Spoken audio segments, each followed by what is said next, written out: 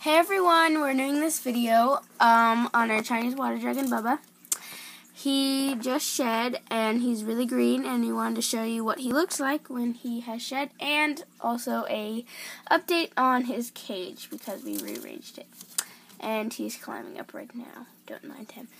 Anyway, so we have coconut bark, and we've heard a lot of bad things about it, but actually he loves it. And when he gets in his water, you know, he kind of gets dirty, but you know, he still likes it and stuff. And then we have some moss here and there and over there. And right there when he sits and, you know, basks under the hippo.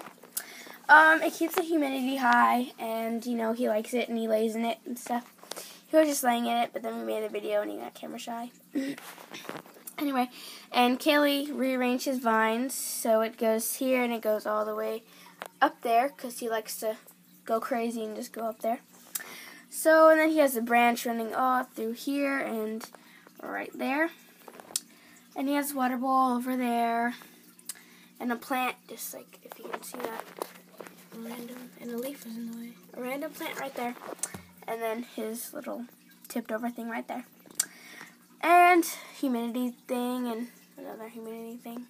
And Bubba. So that's basically, technically, our video.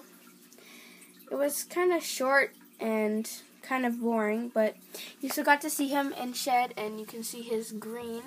If I can focus this dang camera. There we go. You can see his green and his yellow behind his armpits, like Kaylee said it's supposed to be. And yeah, he just looks really awesome, and he's getting bigger, and he's just awesome. So if you like this video, like, subscribe, and comment. Okay, bye.